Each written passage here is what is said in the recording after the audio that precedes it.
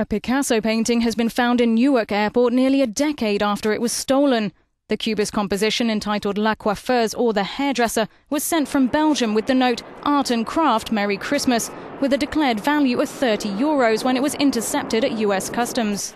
At the time of theft in 2001, it was valued at more than €2 million. The artwork, dating back to 1911, disappeared from a storeroom at the Pompidou Centre in Paris. So far, there are no reports of arrests in connection with the theft. Picasso, a prolific painter who believed his artworks would keep him alive, comes out on top of the world's most stolen artists by a long shot, with more than 1,000 paintings either lost or robbed.